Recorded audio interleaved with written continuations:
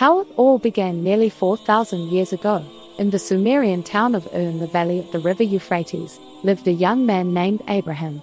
The people of Ur had once worshipped Allah, but as time passed, they forgot the true religion and started praying to idols, statues made of wood or clay, and sometimes even of precious stones. Even as a small child, Abraham could not understand how his people, especially his father, could make these images with their own hands, call them gods, and then worship them. He had always refused to join his people when they paid respect to these statues. Instead, he would leave the town and sit alone, thinking about the heavens and the world about him. He was sure his people were doing wrong, and so alone, he searched for the right way. One clear night, as he sat staring at the sky, he saw a beautiful shining star, so beautiful that he cried out, "This must be Allah." He looked at it in awe for some time, until suddenly it began to fade, and then it disappeared. In disappointment, he turned away, saying, "I love not things that set." Quran 6.77. On another night, Abraham was again looking at the sky, and he saw the rising moon, so big and bright that he felt he could almost touch it. He thought to himself, "This is my Lord." Quran 6.78. But it was not long before the moon set as well. Then he said, "Unless my Lord guides me, I surely shall become one of the folks who are astray." Quran 6.78. Abraham then saw the beauty and splendor of the sunrise and decided that the sun must be the biggest and most powerful thing in the universe. But for the third time, he was wrong, for the sunset at the end of the day.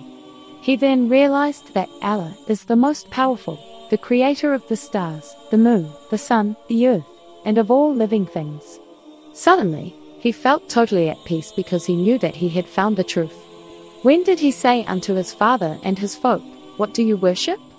They said, "We worship idols and are ever devoted to them." He said, "Do they hear you when you cry? Or do they benefit or harm you?" They said, "Nay, but we found our fathers acting in this manner." He said, "See now that which you worship, you and your forefathers. Lo, they are all an enemy to me, except the Lord of the worlds, who created me, and he guides me, and who feeds me and waters me. And when I sicken, then he heals me, and who causes me to die, then gives me lift again, and who, I ardently hope, will forgive me my sin on the day of judgment." Quran 26.70-82. The life of the Prophet Muhammad, peace and blessings of Allah be upon him. For one day, while all the townspeople were out, Abraham angrily smashed all the idols with his right hand except for one which was very large. When the people returned, they were furious. They remembered the things Abraham had said about the idols. They had him brought forth before everyone and demanded, "Is it you who did this to our gods, Abraham?" Abraham replied, "But this their chief did it. Ask them, if they are able to speak." The people exclaimed, "You know they do not speak. Do you worship what you yourselves have carved when Allah created you and what you make?" Abraham continued, "Do you worship instead of Allah that which cannot profit you at all, nor harm you?" Quran 37.95-6. Quran 21.66. Finally, Abraham warned them, "Serve Allah, and keep your duty unto him. That is better for you if you did but know. You serve instead of Allah only idols, and you only invent a lie. Lo, those whom you serve instead of Allah own no provision for you. So seek your provision from Allah, and serve him, and give thanks unto him, for unto him you will be brought back."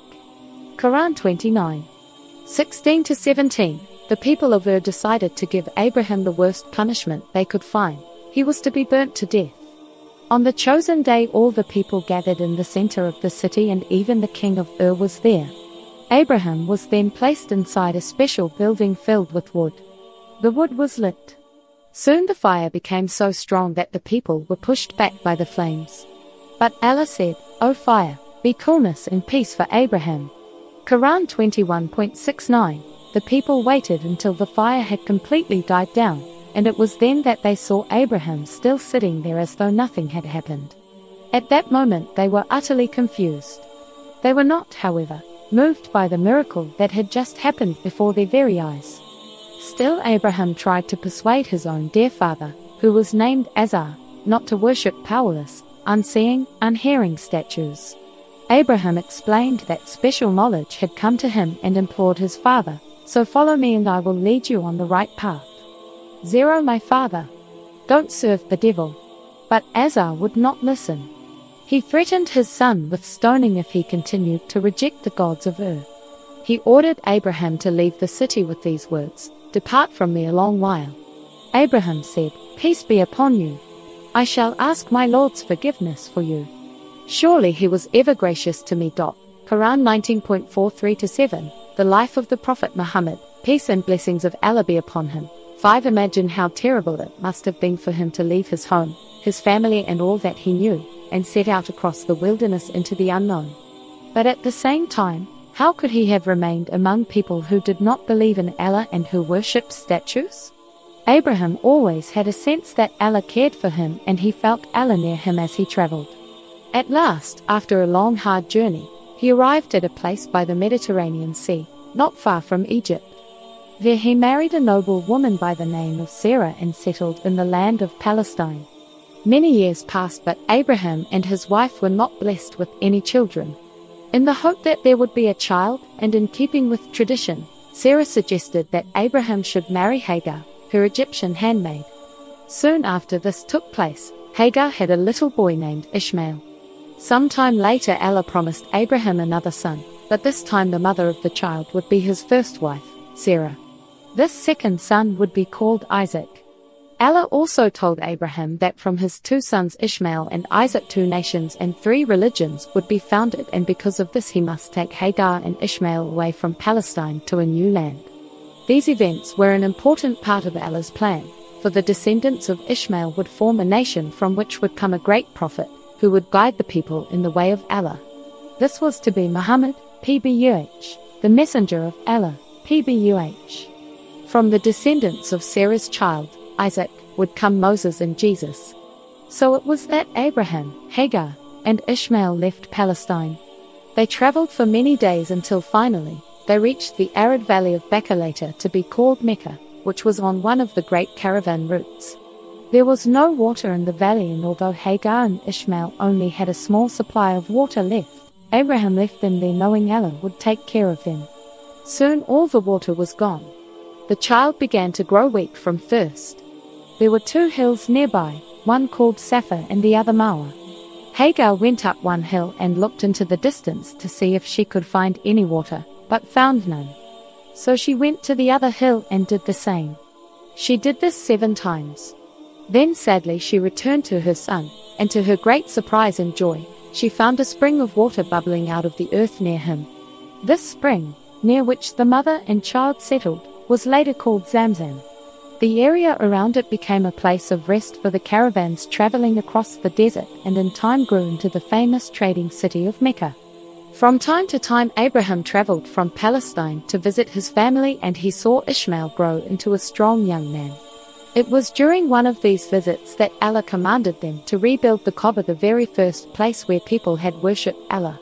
They were told exactly the life of the Prophet Muhammad, peace and blessings of Allah be upon him, 6 where and how to build it. It was to be erected by the well of Zamzam and built in the shape of a cube.